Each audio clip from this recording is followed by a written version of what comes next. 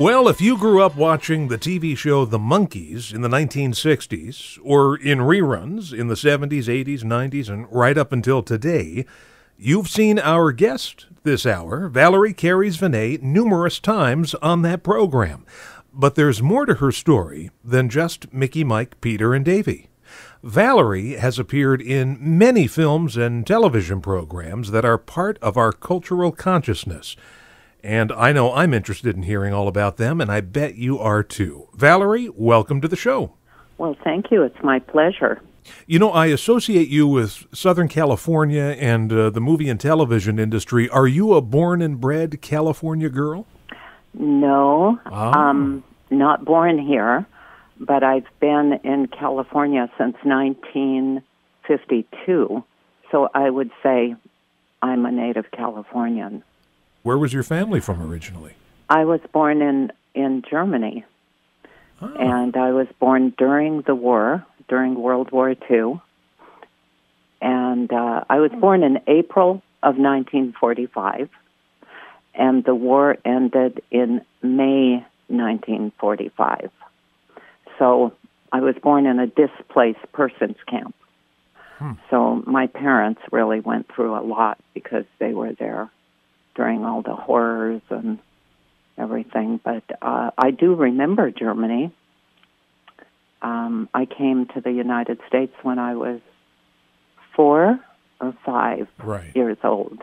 There's an argument amongst the relatives, but I did come through Ellis Island, even though Ellis Island stopped bringing people through there in 1924, I think.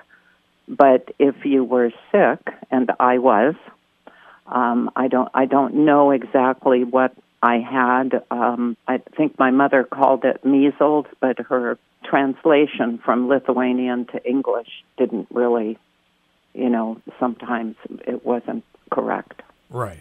So that's all I know.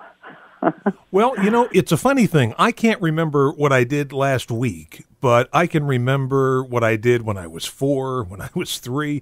And it's those early years, that's when all the imprinting happens. Yes. First 5 years, I think. Yeah. That's true. I still think about it a lot. I think about the soldier that was an American soldier who gave me my first piece of chocolate in front of the barracks. And our favorite pastime, running around following my brothers, actually through barbed wire fences. They were digging up ammunition, so that was the type of thing that was going on then. Of course, as a child, I was just having a good time. And thank God that we were one of the families chosen to come to the United States.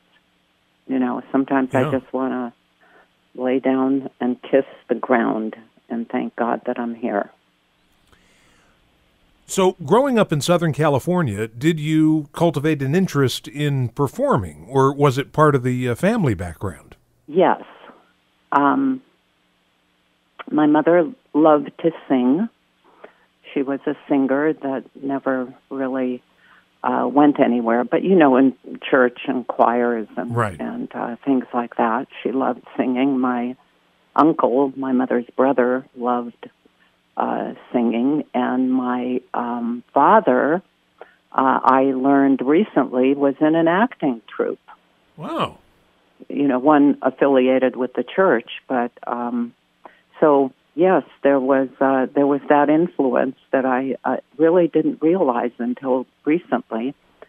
And I remember watching television. Oh, and I came to California in 1952, but I came to the United States in 1949, or I think it was 50. And we lived in Lowell, Massachusetts for a couple of years. Oh, birthplace of Jack Kerouac. Oh. There you go, a little tidbit. Yeah, there you go. And yes, I always wanted to be on that stage, or more so on television, I think, because I grew up watching Rin Tin Tin and what was that other show that I had the crush on, that little boy that was so blonde and you're talking rode about on an elephant.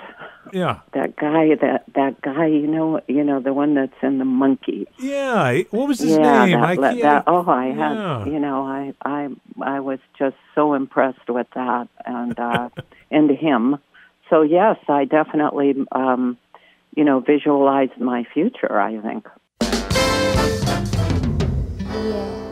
Nancy Sinatra with her version of Hooray for Hollywood. Our guest this hour is actress Valerie Kairys Venet. And your discovery, Valerie, in show business is one of those Hollywood stories that people don't think actually happen. But in your case, it did. You weren't out, pounding the pavement looking for work at a Hollywood studio. Hollywood came to you. Yes. My friend, now he's passed on, Michael McLean. I had a part-time job in high school, after school, and it was for some opticians. And he was one of the customers that came in. To this day, I think it was a setup from one of the opticians that I was working with, but I was a receptionist modeling the glasses, and he said, "Have you ever thought about being in the movies?" I said, "Well, yes, I have thought about it." And it turned out that his father was the head of talent at 20th Century Fox. Of course, he was, a very nice young man, and we started dating and everything. I think he was a starving actor at the time, too. And he's the one that actually put me in the motion picture industry, and he became a casting director later. Fair-haired boy of NBC and ABC Sure.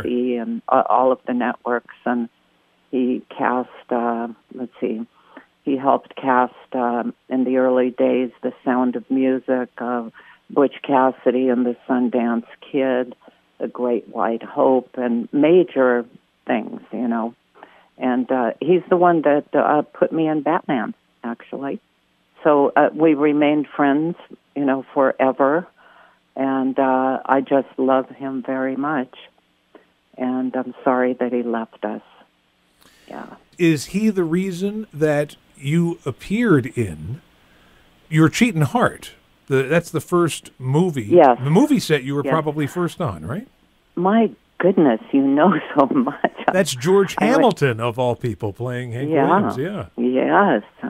And that was frightening. Oh, my preparation for that. I was scared to death, of course. Going on to work on a real movie set, and for the first time, that was in 1964.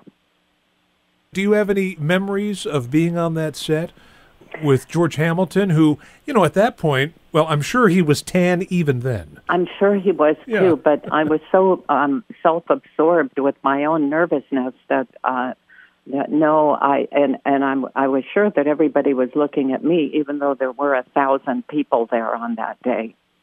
It was one of those calls that I was a part of a huge audience. Right. Yeah, but for me, it was a big thing. Well, the next film you were involved in was an even bigger thing because you got to work with Hollywood royalty. Shock unequaled in the history of the screen as the Associates and Aldrich Company present Bette Davis. You're a vile, sorry little tramp. Olivia de Havilland. How was I to know it would end in murder?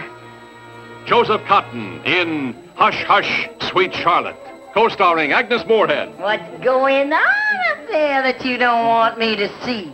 Cecil Kellaway, Victor Buono, and Mary Astor. He's dead! Now will you shut your mouth? Suspense that starts with an agonized whisper and mounts to a shattering climax. In those days, on the set, you had one of those aluminum coffee makers, that's about 2.5 feet tall, and and that you would have at your house for a house party or whatever, and some styrofoam cups, some donuts. And we would all gather around that, and I remember sitting around with Joseph Cotton and Bruce Dern, and just sitting there chatting. It was different then. The movie industry has changed. Everybody's got these huge trailer dressing rooms now that you don't really get a chance to visit with the big stars. But in those days, I'm so grateful that I was able to work at that time and experience that, because it's forever in my heart. And Bette Davis, she was the one that I was working with, because she was the one that I stunt doubled. Right. And don't get excited, because I'm not a real stunt person, but they called it that.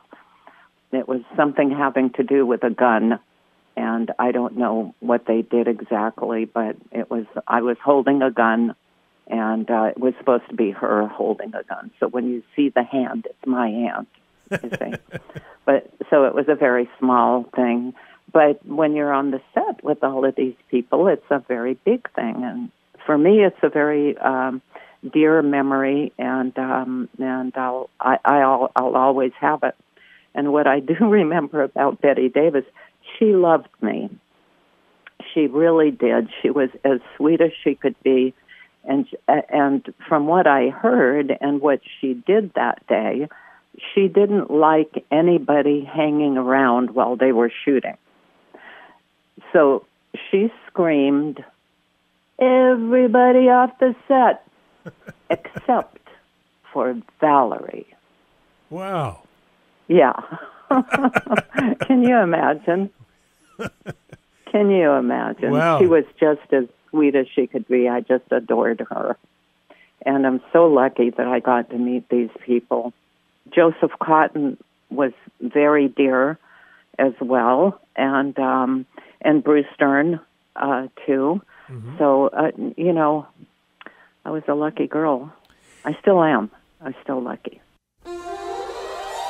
Jerry loves his co-stars, and New York loves his three on a couch. We're back talking to actress Valerie Kairys Venet on the Vintage Rock and Pop Shop, and tell us about Jerry Lewis.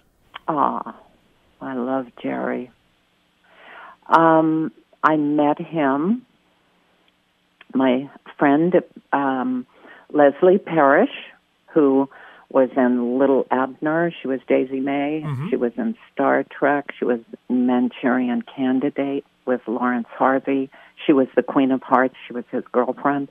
Right. She is a saint. She took me under her wing. She knew that, I was very interested in acting, and I didn't really know anything about it, or I didn't know how to be on a set. She showed me what marks were, how to hit the marks. She showed me, talked about lights and, how they hit your eye and everything. And she sent me to her photographer, Irv Glaser. That's Glaser. And the photo that I have up on my Facebook page right now, where I mentioned that I was going to do a radio show in New Jersey, okay, is an Irv Glaser photo. He was just a master at photographing people and a really nice person. And so she really helped me. And then she took me to meet Jerry. And that was on a movie called Three on a Couch. Right. And I met Jerry, and he immediately took a liking to me. And he was always so kind to me. He was very good to all of the people that worked for him that I could see, except for one that I saw that the chemistry just wasn't right. So that wasn't working out too well. But right. Mostly he was really good. on the stage door, he would have, come in. Everybody is welcome. He welcomed people to come in. I think Jerry is so misunderstood sometimes. I don't know. But for me, he was a mentor. He taught me a lot. I learned a lot. I was very impressionable at that age, too. Like you say, the first 5 years, that was my first 5 years in the movie industry. Right. And I was like a sponge, just taking everything in and noticing how why is it master over the shoulder all the time? Why is that? What are they doing here? I was just so curious, and I learned so much. And Jerry was a mentor. He told me never throw in the towel. He told me to stick with it. He told me to, no matter what happens, stay in the industry. And I think that he was absolutely right. I love the motion picture industry. They're the kindest, most wonderful people in the world, and I was so lucky to have these people that influenced me. But Jerry, he was... have you ever seen him dance? Fantastic. Yeah, and he's all self-taught. Yeah. And working with him, there he'd be hanging from the rafters on the stage, fixing a light, or down on the ground, putting marks down, or, just doing everything. And that meant a lot to me, too, because what I learned from him is that when you're on a project, you must do everything that you possibly can to make it a success. And he was a real good teacher without preaching. He would just do, and it was just amazing to watch him. And the video that he would do then, or I think there's another name for it. Well, video assist. Well, he was the very first one that when he would shoot a scene, let's say he was in a scene, he would play it back. Right. In those days. Nobody else had that. I know, now it's standard. Now everybody's got it. Now it's standard, yeah. But in those days, it was not. And that was amazing in itself, too, that because I had never seen that before with anybody else that I worked with. So he was amazing. He was an amazing man. I loved him very much. Let's talk about 4 other amazing men you worked with, Mickey, Mike, Davy, and Peter, the Monkees. And you were on that show numerous times, playing all sorts of different characters. And as I understand it, you began working on that show as a stand-in, right? That's one thing that Michael McLean's father, Owen McLean, he was head of talent at 20th Century Fox for 33 years. Mm-hmm. And the one thing that he wanted me to do is stand in, because I didn't have any acting experience. So he wanted me to be glued to that camera all the time to see how it works. And I got to say, now the stand-ins get screen credit, and they even recite the lines and memorize the lines or read the lines. And they're more recognized, let's say, than they used to be. So I had a call in those days, telephone. My roommate said, someone called from the casting agency and said that you should go at 11 o'clock, or I don't know exactly what time it is, but you know what I mean, to stage, I think it was 7, on the Columbia lot. And I was working on the Columbia lot, with Jerry. I think I was working with Jerry at that time. Yeah, that would make sense, yeah. Yeah, so I went to the stage, walked on the stage, and it was totally almost dark. I don't know if you've ever been on a sound stage, but they're huge. Yeah. and very eerie when it's dark, when there are no lights, no crew, no camera, no nothing. And there was this one little light, so I followed that, and I went over, and I thought, well, this is odd. There's nobody here. What kind of a gag is this? And then I heard footsteps, and it was Bert Schneider, and he was, one of the producers, creators of the Monkees. And he interviewed me. I remember he said, "Can you travel?" Because I guess a lot of people can't travel due to families or whatever. Mm-hmm. And I said, "Yes, I can travel." And he said, "Would you mind standing in for a young man?" And I said, "No, I don't mind standing in for a young man." All I was thinking was, I got to get the rent paid. Right, yeah. That's the important thing. And I've got to keep gas in my car, and I've got to keep the lights on. And, my rent at the time was $80 a month, if you can imagine. I wish I could find an apartment like that now. Yeah, $80. Yeah. No, it was a house. Oh, God. It was a house in Sherman Oaks, California. So, anyway, I took the job, and it turned out to be the Monkees. And we went to San Diego for the pilot. Right. And so that was the traveling part. And I just fell in love with those guys. They were all so sweet. They were all so fresh, so good, so excited about what they were doing, and good musicians. As a matter of fact, when the pilot finished, I think I was making more money than the boys.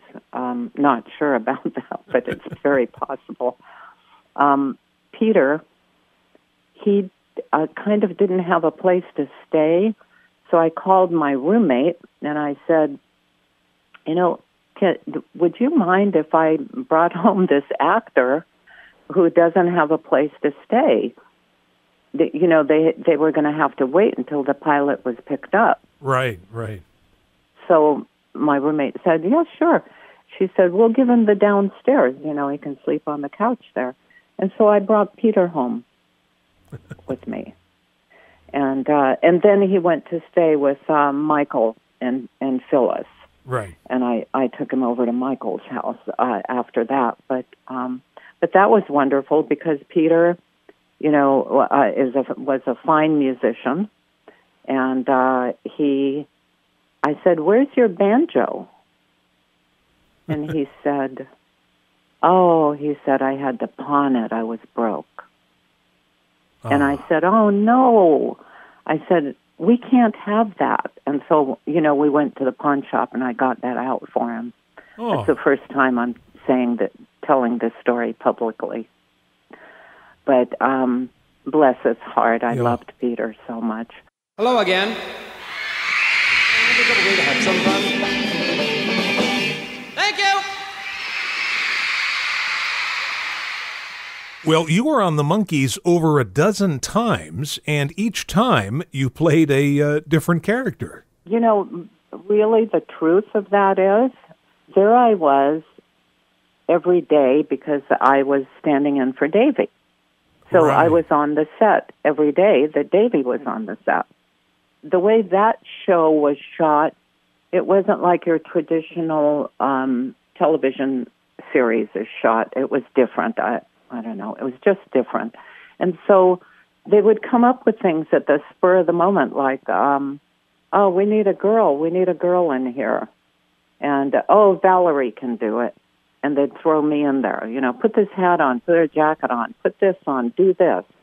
And I go, oh, okay. And that's how that happened. It was a lot of fun.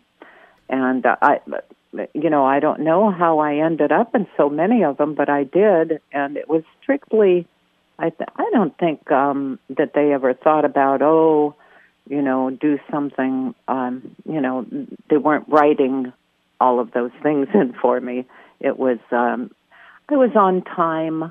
I went to work on time, and I didn't cause any problems with anybody, and everybody liked me, and I liked everybody.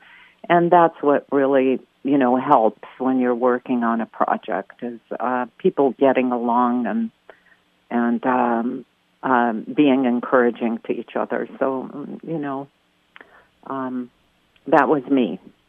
Well, you mentioned... And I think it was Andrew Sandoval that told me, he said, do you realize that you were in almost as many episodes as the Monkees themselves? And no, I didn't realize it. I didn't realize that anybody even noticed me until I got on Facebook, and I think that was in 2010. I started getting all of these messages from people, and I was floored. Say, listen, we understood you had a new editor. The Monkees probably had more pressure on them than anybody in show business at that time, because here they are doing a TV show, which was 14-hour days or something like that? Something like that. Mm-hmm. Yeah, and then recording at night or doing concerts or something. Anybody else would have gone out of their minds, but boy, they picked the right guys, obviously. They sure did. Yeah. They sure did pick the right guys. Really the nicest guys in the world. I do consider them family, my TV brothers. I know they do love me, and I love them very much. And it was so great on that set. And you're right, they had so much pressure on them and everything. But every morning on the set, you walk out to see what they're lighting, get your coffee or whatever, and walk out, see what they're lighting or what they're setting up there. And here comes Davy, and big hug, big kiss, good morning, and then, more arms around me. Oh, there's Peter, and, good morning, and hugs, hug Mickey, hug Michael, and that's the way we were. My relationship with them, very loving to this day. These guys are so much a part of my life. Obviously, everyone was saddened when Peter passed away recently, and of course, Davy before him. And I wanted to ask you about both of these gentlemen. Certainly with Peter, he was a brilliant musician who didn't get the credit that he deserved. And I think in death, people were starting to look back at his career and realizing how brilliant he was. He was brilliant. He was also a teacher he was a high school teacher in the interim of, hard times or whatever.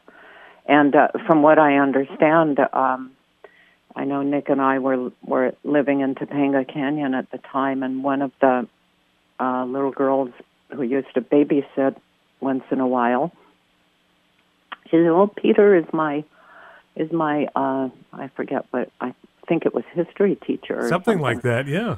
Yeah, and she just loved him. The students loved him, and that's something in high school. Yes, it is.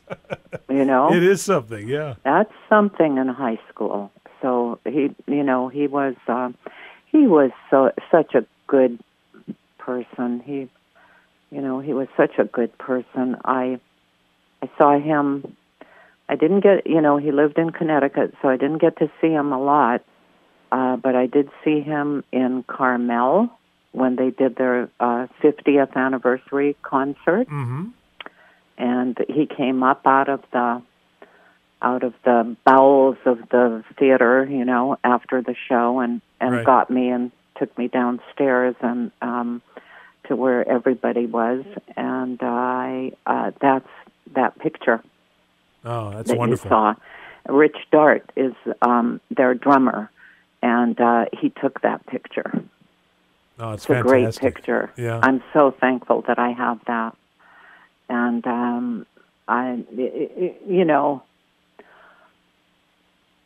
I don't know what to say because I get kind of choked up thinking about it. And the next time I saw Peter, he was at the Pantages, right. and that was the last time that I saw him.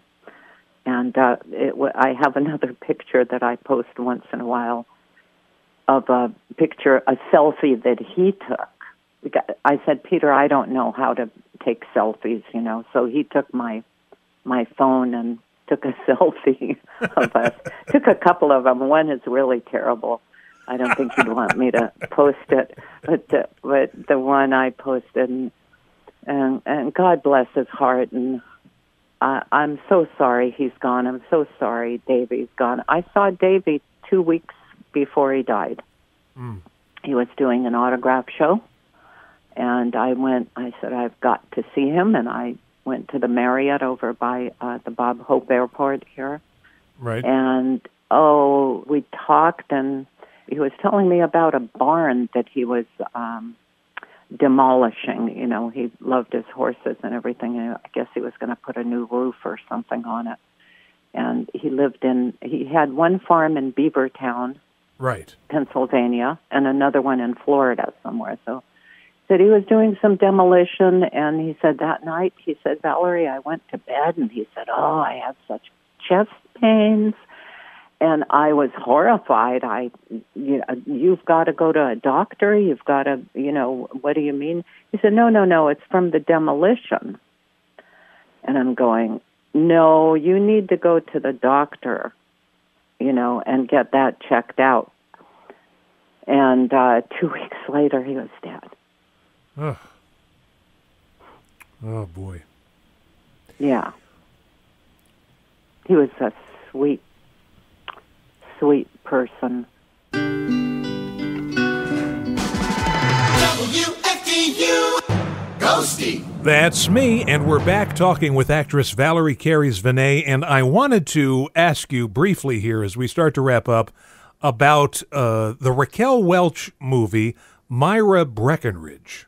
Yeah, I can't tell you who was in it. Yeah, it was a crazy movie. Lots of people were in it, and I guess it was, I've never seen the movie, though, I have to admit. I'm going to, though, now. I can, stream it. I can rent it on my... Oh, do so with caution. Really? It is a very, very crazy... I like these kind of movies. These experimental films that they might not be to everyone's taste, and you might need to watch it in sections, because I don't know if it holds up as a 90. Take 2 aspirin? Yeah, what? something like that. Yeah.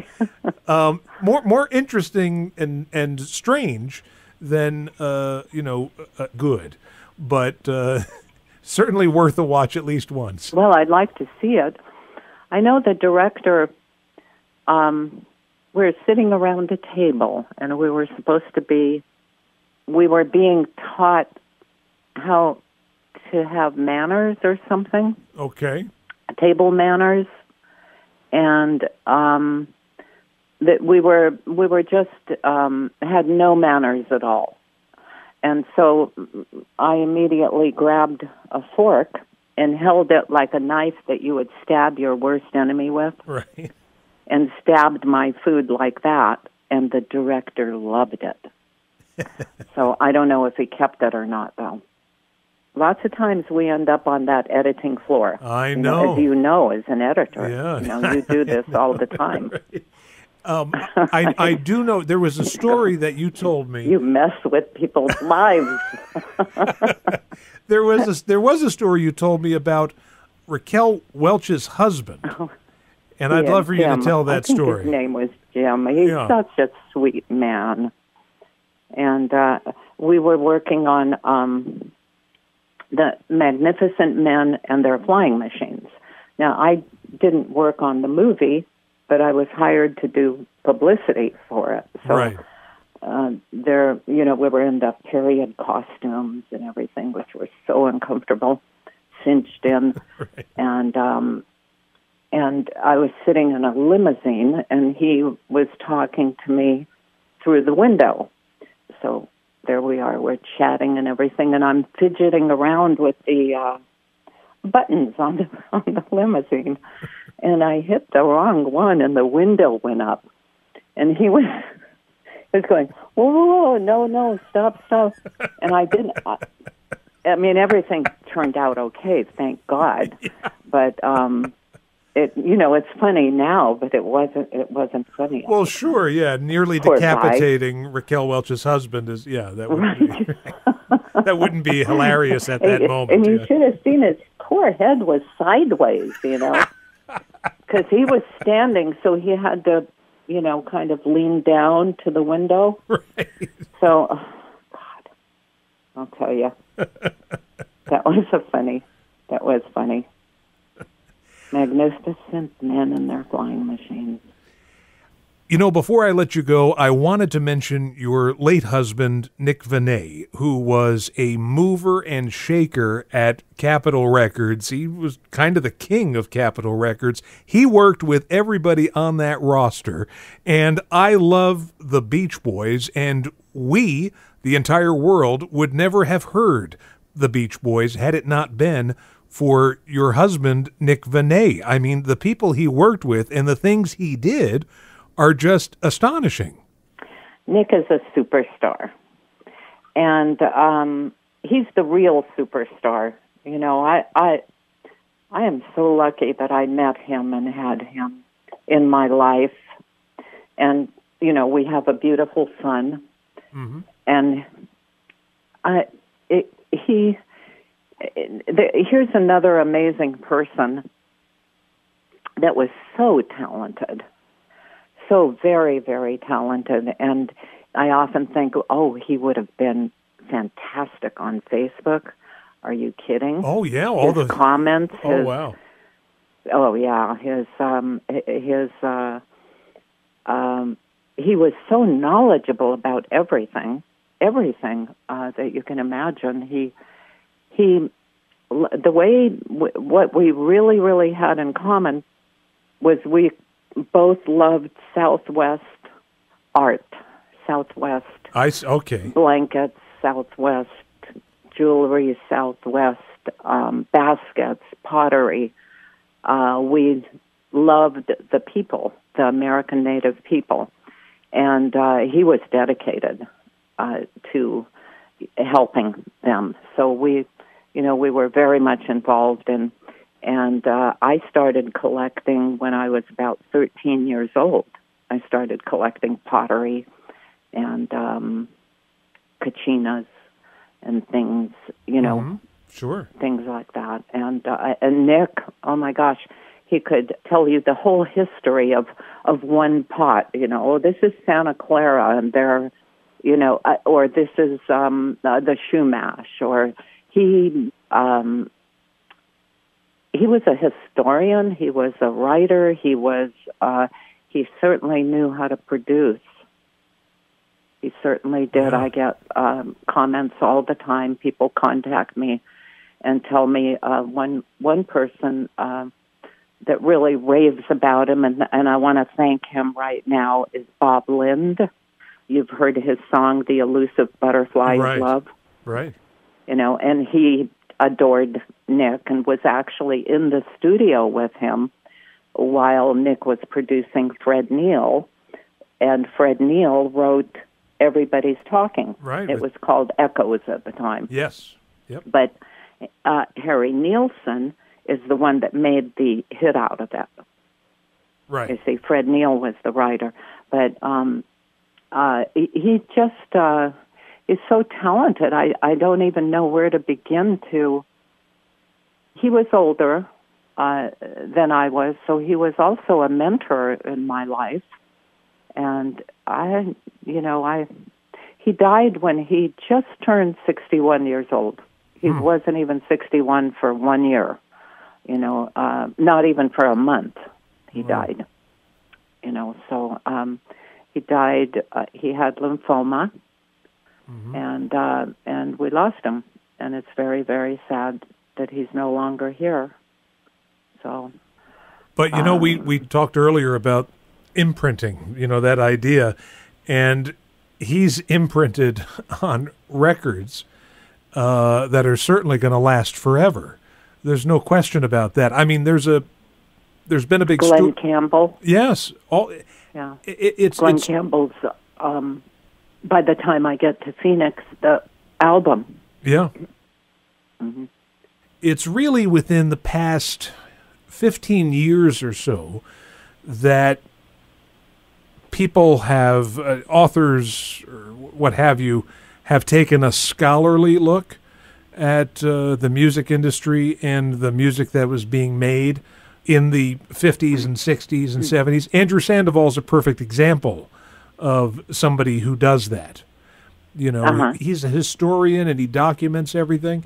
And Yes. I can tell you, just based on my interests, which include a lot of artists that worked at Capitol Records, your husband's name pops up every book I read. Yes. Yeah, it's like every other that's true. chapter. There he is, you know.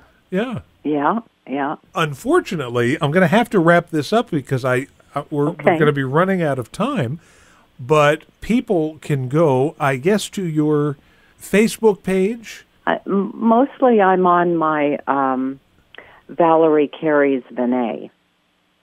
On Facebook. And, I've been Valerie Venet for 100 years, but one of the people that was managing me, she said, when she started the page for me, she said, you can't just be Valerie Venet because nobody knows who that is.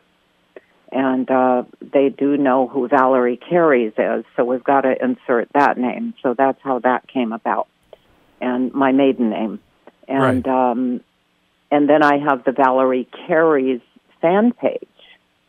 I do post on that once in a while. I try to, keep that up. I'm learning a little more about it. But mostly I can see the Valerie Kairys Venet page. And again, I want to thank you so much for coming on and talking about. Well, we really talked about the early days of your career, and I know you've done things recently as well. So I don't want to give that short shrift. That you actually did. I'm still available. You're still available, just in case. Just in case. Yeah, just in case. I'm just very, very thankful for everything, and I'm thankful that you invited me to this interview, David. I really, really do appreciate it. Well, my pleasure, and have a great rest of your day.